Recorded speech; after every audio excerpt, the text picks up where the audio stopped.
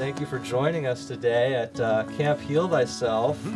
We are the members of the Thrive Homestead community. We're merging together several communities here. We're merging together our regenerative cannabis community and solventless extraction community with our mushroom and fungi and psychedelic community at a very important time in our history. This is definitely a dream come true, and it's really wonderful to see all y'all's faces. And we're really excited for all the education about to be laid down. Educators and farmers. You're one of them as well, Lisa, and we're just honored to have you in our life. Shroom Camp wouldn't have happened without you. We love you. We want to turn it over to you. Thank you, Lisa. Let's hear it for Lisa Green, y'all.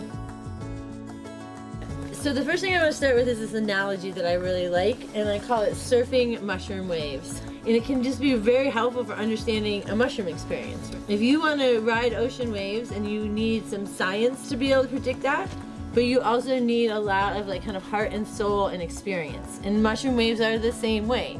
It comes down to that same kind of intuition as surfing ocean wave. You have to use a combination of science and soul and experience. What we're going to cover today is pretty much the entire cultivation process, which sounds potentially overwhelming. The journey of the spore. The journey of the spore, but it is not overwhelming. We're going to go from spore to a lot more. That is right. We are going to turn straw into gold.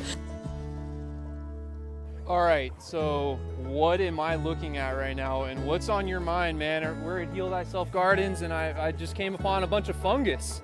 Yeah, I got mushrooms on my mind at all times. Hell yeah.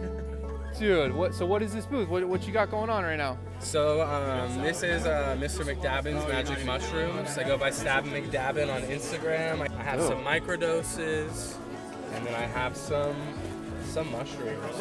Whoa. Holy shit, dude. You know, it's becoming more decriminalized, like states in Oregon. Is this kind of what the impetus for all this kind of stuff was? A lot of that, you know, hoping that it will be decriminalized here?